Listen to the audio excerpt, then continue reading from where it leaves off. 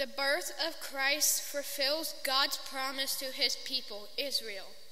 The royal lineage of Jesus is the utmost importance to the evangelist Matthew. He begins his gospel in such a way as to show the work of God through human history, culminating in the fulfillment of Revelation.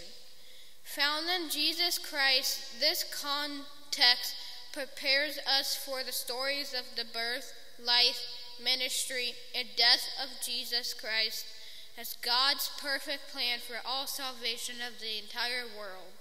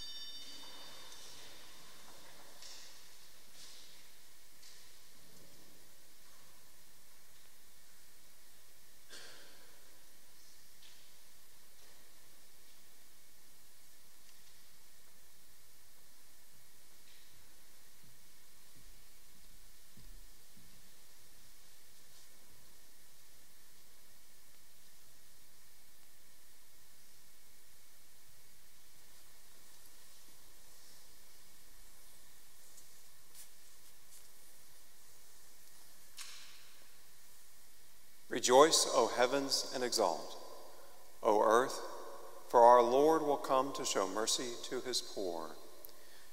In the name of the Father, and of the Son, and of the Holy Spirit. The grace of our Lord Jesus Christ, and the love of God, and the communion of the Holy Spirit be with you all. And with your spirit. This morning we offer Mass for Sadie Jourdain. Brothers and sisters, let us acknowledge our sins and so prepare ourselves to celebrate the sacred mysteries.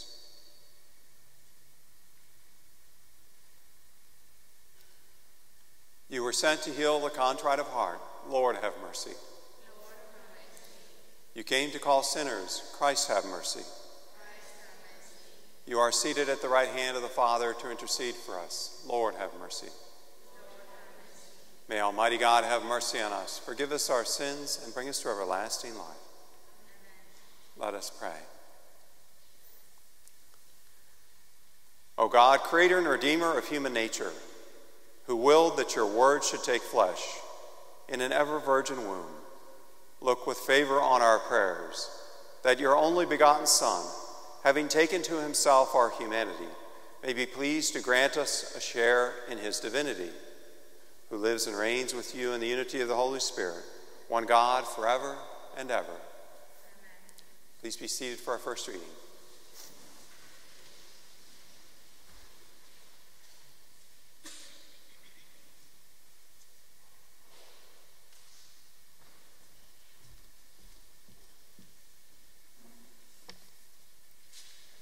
A reading from the book of Genesis. Jacob called his sons and said to them, "Assemble and listen, sons of Jacob. Listen to Israel your father. You, Judah, shall your brothers praise, your hand on the neck of your enemies. The sons of your father shall bow down to you, Judah, like a lion's whelp. You have grown up on prey, my son. He crouches like a lion recumbent, the king of beasts, who would dare rouse him. The scepter shall never depart from Judah, or the mace from between his legs, while tribute is brought to him, and he receives the people's homage." The word of the Lord. Thanks be to God.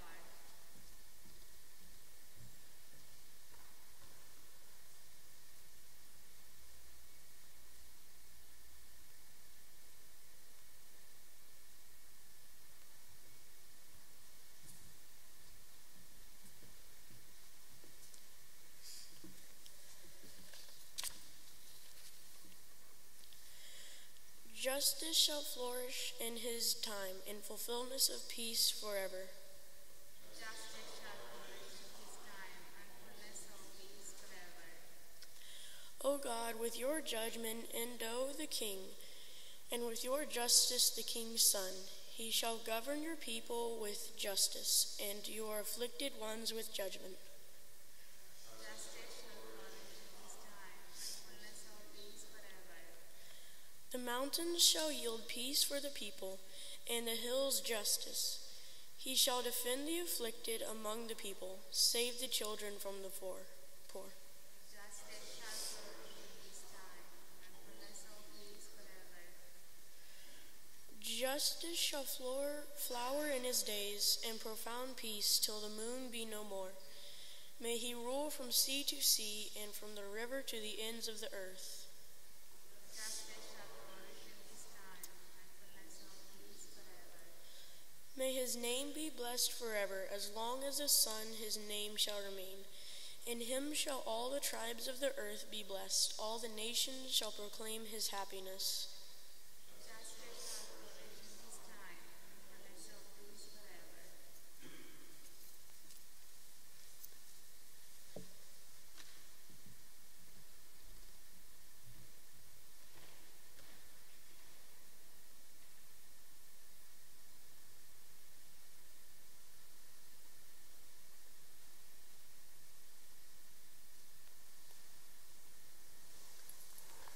Please stand.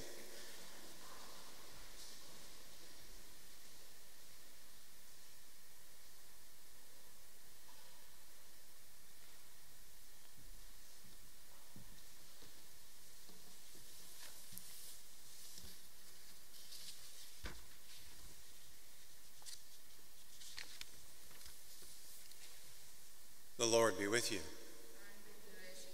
A reading from the beginning of the Holy Gospel according to Matthew. The book of the genealogy of Jesus Christ, the son of David, the son of Abraham. Abraham became the father of Isaac, Isaac the father of Jacob, Jacob the father of Judah and his brothers. Judah became the father of Perez and Zerah, whose mother was Tamar. Perez became the father of Hezron, Hezron the father of Ram, Ram the father of Amminadab. Amminadab became the father of Nahshon, Nahshon the father of Salmon, Salmon the father of Boaz, whose mother was Rahab. Boaz became the father of Obed, whose mother was Ruth. Obed became the father of Jesse, Jesse the father of David the king. David became the father of Solomon, whose mother had been the wife of Uriah. Solomon became the father of Rehoboam, Rehoboam the father of Abijah, Abijah the father of Asaph. Asaph became the father of Jehoshaphat, Jehoshaphat the father of Joram, Joram the father of Uzziah. Uzziah became the father of Jotham, Jotham the father of Ahaz, Ahaz the father of Hezekiah. Hezekiah became the father of Manasseh, Manasseh the father of Amos, Amos the father of Josiah. Josiah became the father of Jeconiah and his brothers at the time of the Babylonian exile. After the Babylonian exile, Jeconiah became the father of Shealtiel, Shealtiel the father of Zerubbabel, Zerubbabel the father of Abiad. Abiad became the father of Eliakim, Eliakim the father of Azor, Azor the father of Zadok. Zadok became the father of Achim, Achim the father of Eliad, Eliad the father of Eleazar. Eleazar became the father of Matthan, Matthan became the father of Jacob, Jacob the father of Joseph, the husband of Mary. Of her was born Jesus, who was called the Christ. Thus the total number of generations from Abraham to David is 14 generations. From David to the Babylonian exile, 14 generations. From the Babylonian exile to the Christ, 14 generations. The Gospel of the Lord. Please be seated.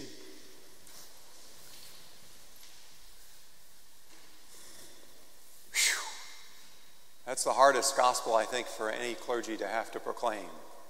There are some priests and deacons that avoided it, and if any way to avoid it, they avoid it. So why does Matthew start his gospel that way? Well, Matthew's speaking to a Jewish audience for whom it is very important that the Messiah be shown to be of the house of David. And tracing him back to Abraham is even better, and to show this symmetry, this 14, 14, 14 would have been very important to a Jewish audience. But okay, but is any of this really true? Is this story of Jesus even true? How do we know? Well, we can look and see that two ancient historians, Josephus and Tacitus, made a mention of Jesus in their historical writings. This Jesus did exist, and those historians reference him. Now, Jesus was what one author called a marginal Jew. I mean, he was born almost anonymously in a little out-of-the-way town, in a little out-of-the-way country, in a little out-of-the-way place in the world. But yet, we still believe in him today. So how do we know? What proof do we have besides these two historical mentions? Well, think about the apostles. So there were 12 original apostles, right?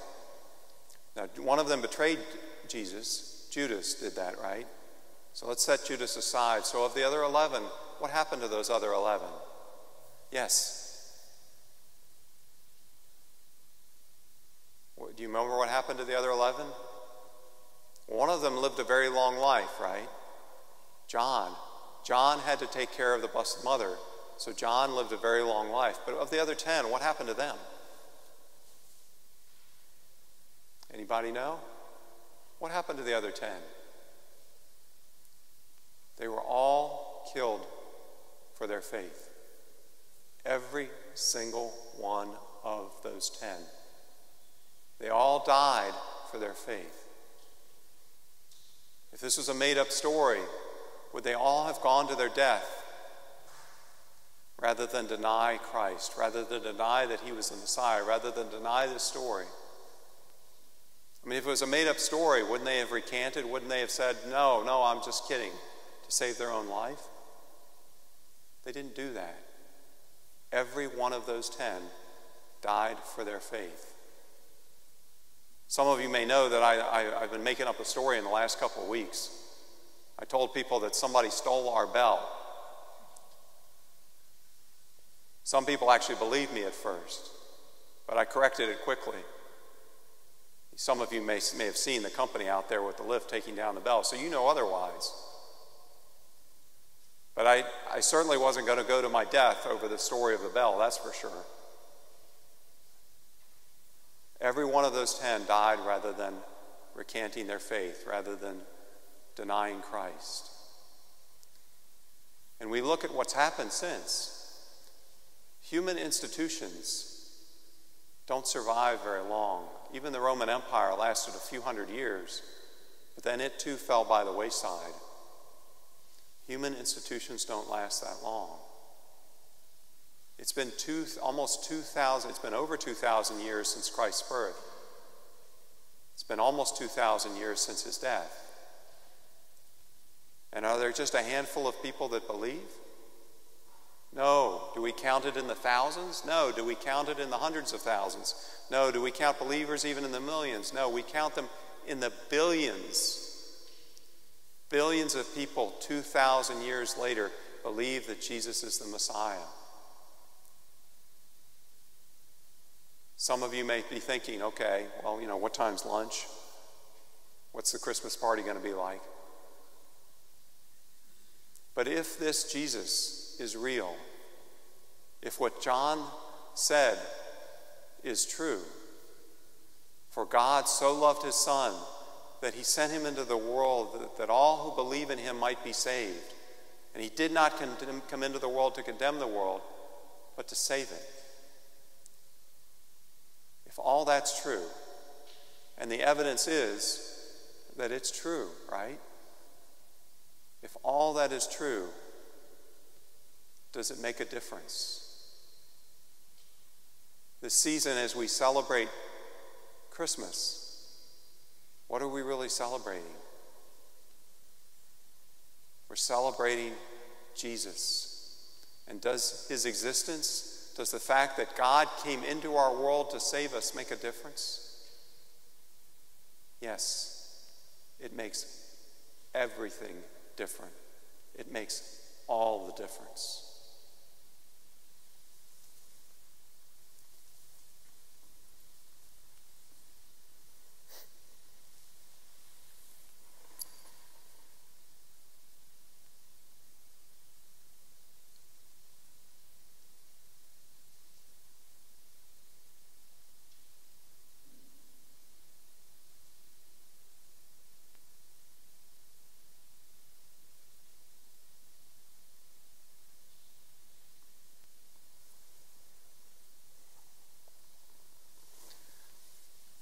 Please stand.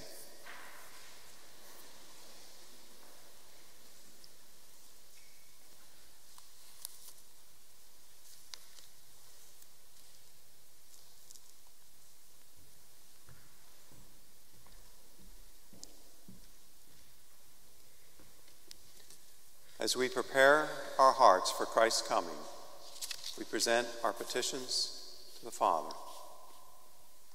For all the members of the Church, may the light of Christ remove all darkness and sin from our mightiest. Let us pray to the Lord. Lord, hear our prayer. For world leaders, may the justice and mercy of the Holy Spirit guide them in their service to their people. Let us pray to the Lord. Lord, hear our prayer.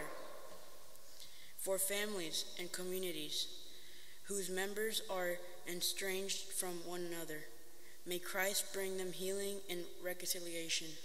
Let us pray to the Lord. Lord, hear our prayer. For this faith community, may the grace we receive this Advent help us bear good fruit during Christmas season. Let us pray to the Lord. Lord, hear our prayer. For Epiphany Catholic School, let us pray to the Lord. Lord, hear our prayer. For the intentions we hold in our hearts, let us pray to the Lord. Lord, hear our prayers. For all who have gone before us in faith, may they receive their final inheritance in Christ's kingdom. Let us pray to the Lord. Lord, hear our prayer. And for Sadie Jourdain, for whom this Mass is being offered, we pray to the Lord. Father, we thank you for sending your Son into the world as one like us, so that we could become your adopted sons and daughters. Hear and answer our prayers, we ask, through Christ our Lord. Amen. Please be seated.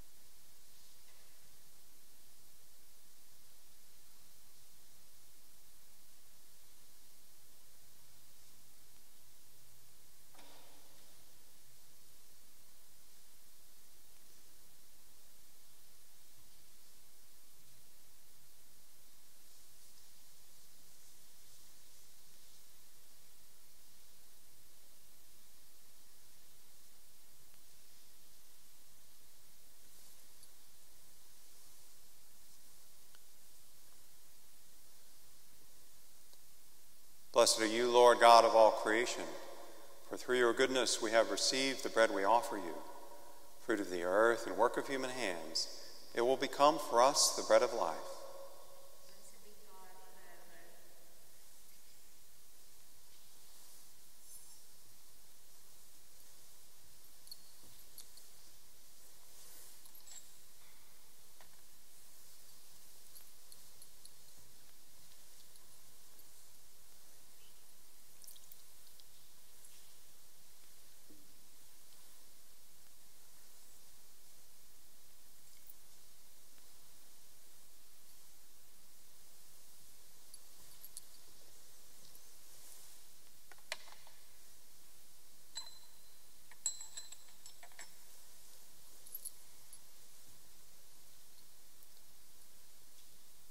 Blessed are you, Lord God of all creation, for through your goodness we have received the wine we offer you, fruit of the vine and work of human hands. It will become our spiritual drink.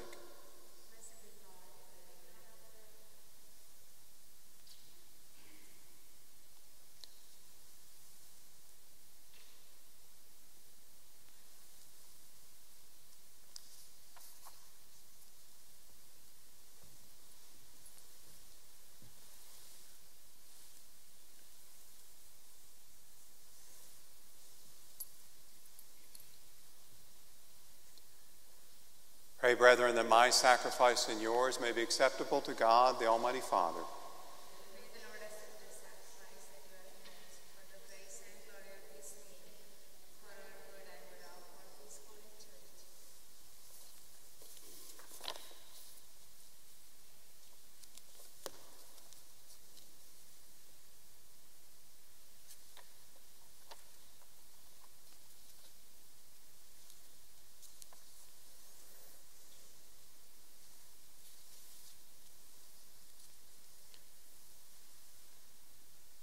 Sanctify these gifts of your church, O Lord, and grant that through these venerable mysteries we may be nourished with the bread of heaven, through Christ our Lord.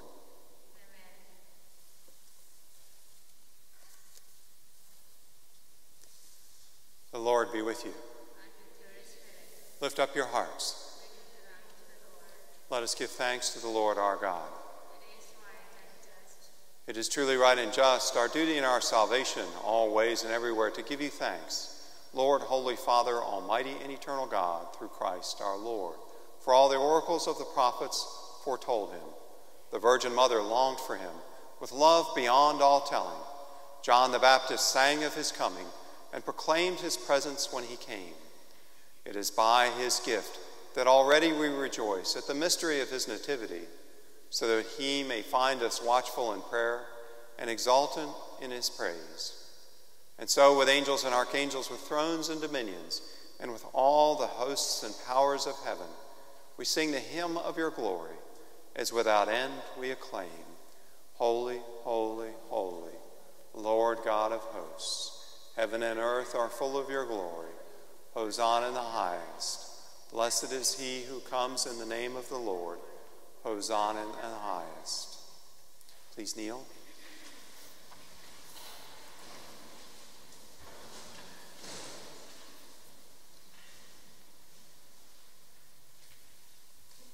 You are indeed holy, O Lord, the fount of all holiness. Make holy, therefore, these gifts, we pray, by sending down your Spirit upon them like the dewfall, so that they may become for us the body and blood of our Lord Jesus Christ. At the time he was betrayed and entered willingly into his passion, he took bread and, giving thanks, broke it and gave it to his disciples, saying, Take this, all of you, and eat of it, for this is my body, which will be given up for you.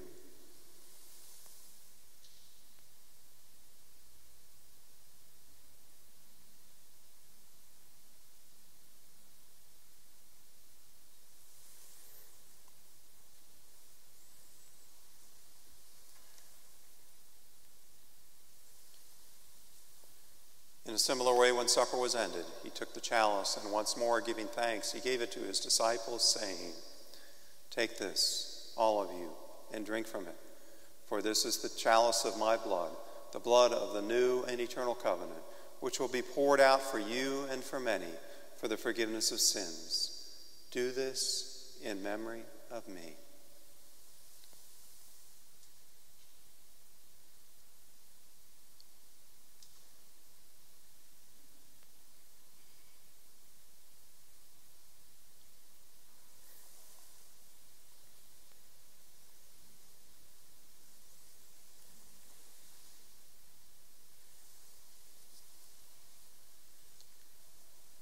The mystery of faith. We proclaim your death.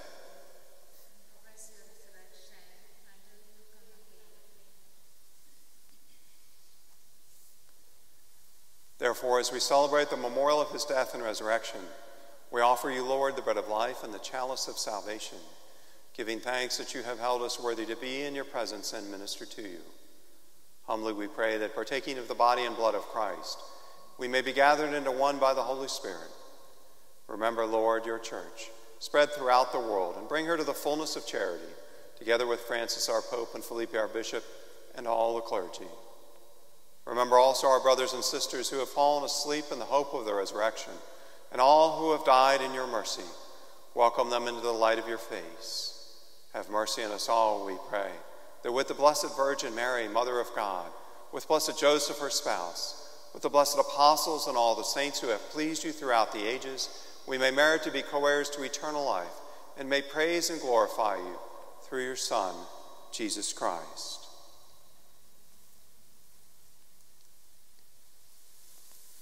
Through him and with him and in him, O God, Almighty Father, in the unity of the Holy Spirit, all glory and honor is yours forever and ever.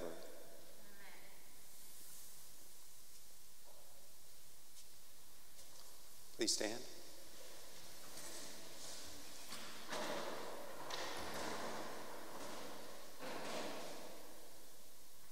At the Savior's command, informed by divine teaching, we dare to say, Our Father, who art in heaven, hallowed be thy name. Thy kingdom come, thy will be done, on earth as it is in heaven. Give us this day our daily bread, and forgive us our trespasses, as we forgive those who trespass against us. And lead us not into temptation, but deliver us from evil.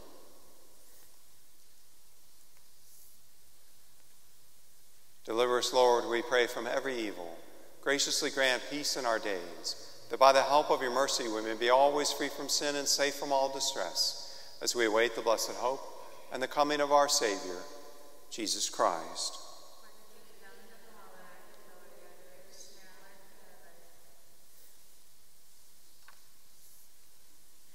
Lord Jesus Christ, who said to your apostles, Peace I leave you, my peace I give you, look not on our sins but on the faith of your church, and graciously grant her peace and unity in accordance with your will, who live and reign forever and ever. Amen. The peace of the Lord be with you always. Let us offer each other the sign of peace.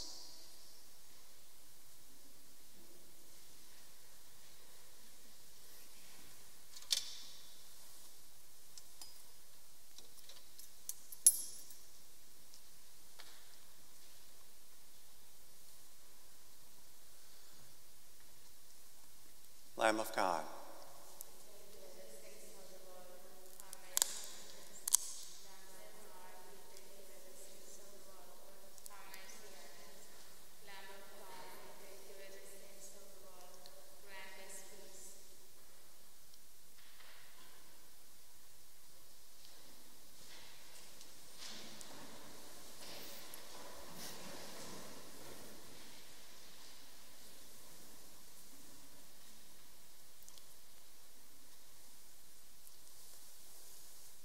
Behold the Lamb of God. Behold him who takes away the sins of the world. Blessed are those called to the supper of the Lamb. Lord, I am not worthy that you should enter under my roof, but only say the word, my soul shall be healed.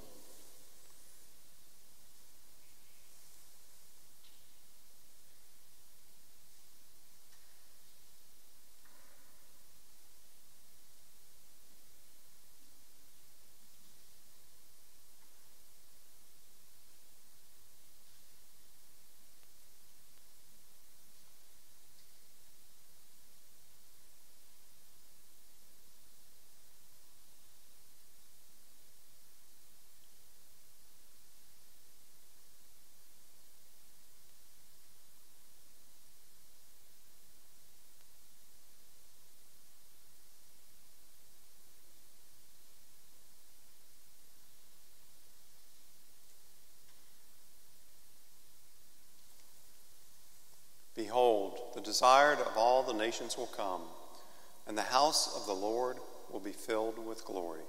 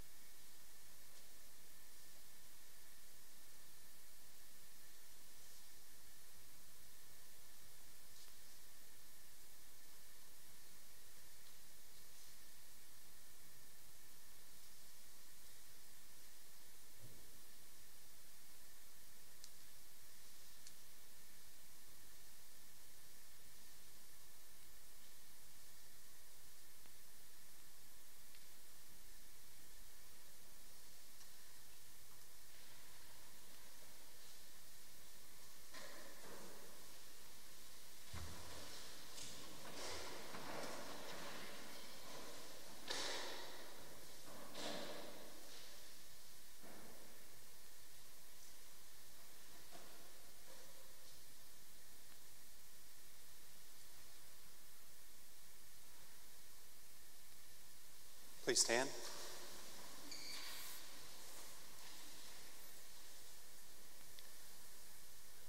Nourished by these divine gifts, Almighty God, we ask you to grant our desire that aflame with your Spirit, we may shine like bright torches before your Christ when he comes, who lives and reigns forever and ever. The Lord be with you. May Almighty God bless you, the Father, and the Son, and the Holy Spirit. Go in peace, glorifying the Lord by your life.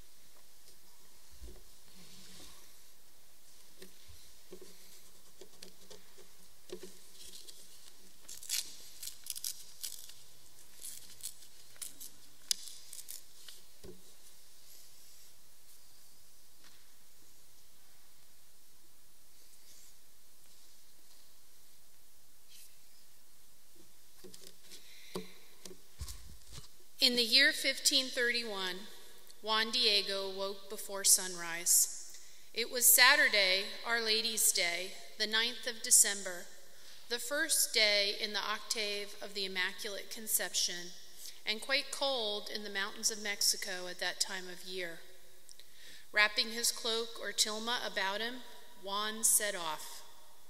He was on his way to Mass, which he had faithfully attended every Saturday and Sunday since his conversion 6 years before. It was a long journey for anyone to make 2 days in a row. That's 24 miles of walking, and his aging limbs were beginning to feel the toll. The trip seemed so much longer since his wife and traveling companion, Maria Lucia, had died 2 years ago. Now he walked the road alone. But being alone had its advantages. It gave him the time to think and talk to God. The good friars had taught him well how to do that. It was still dusky, not too far from dawn, as he approached Tepeyac Hill. Suddenly he heard the beautiful singing of birds. There stood a woman who shone like the sun. She spoke of him with love. She told him that she is the Mother of God, the God who created everything. I want to show my love for the poor and needy. She asked him to go to the bishop and asked him to build a church on that very spot so she could help all who needed her protection. Juan Diego did as asked and went to deliver the message to the bishop. The bishop believed him, but told him he needed a sign from God to prove that what he said was true. On December 12th, Juan Diego agreed to ask the lady for a sign. But the next day there was an emergency. His uncle was dying from a high fever. Juan Diego could not go back to the lady. He needed to bring a priest to pray with his uncle. He walked around the hill so that he wouldn't meet her, but soon she was there anyway. Mary comforted Juan Diego and asked him to trust her as his mother. His uncle would be healed. Juan Diego trusted her. He told her how the bishop had said that he would need a sign from God, but Mary had the answer. She asked Juan Diego to go up the hill. There he would see roses growing, and he was to gather them.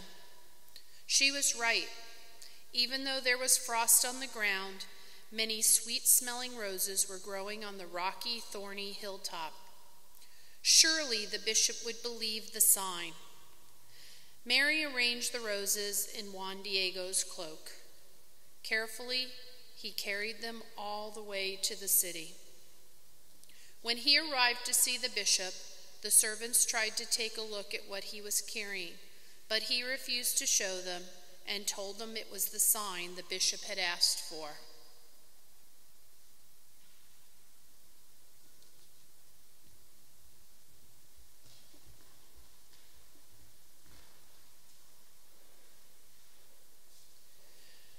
Once in the presence of the bishop, Juan Diego opened his cloak and was shocked to see the bishop and his servants kneeling in front of him. He looked down and saw the image of the beautiful lady. Her image was that of a mestiza, not Spaniard, not Aztec. She stood on the moon, and in front of the sun, her veil covered in stars. Her hands folded together as in prayer, and looking down, acknowledging there is one greater than she, our Lord. She called herself Guadalupe, which is a deformation of the Quatlalupe, which means the one who crushes the serpent. The crusher of the serpent is the one predicted in the book of Genesis. From that day, everything changed. Within 10 years, almost the entire Mexican nation converted to Christianity. 9 million people. That's 3,000 people per day times 10 years. Millions of people visit the shrine every year in prayer of supplication, penance, and gratitude. Some on their knees, others traveling great distances by foot. Her image remains intact and so ever breathtaking. La Morenita, as we call her, the Dark One, is our protector and our mother. She never takes the place of God, but leads us to God and teaches us about his love. Our Lady of Guadalupe is the patroness of the Americas.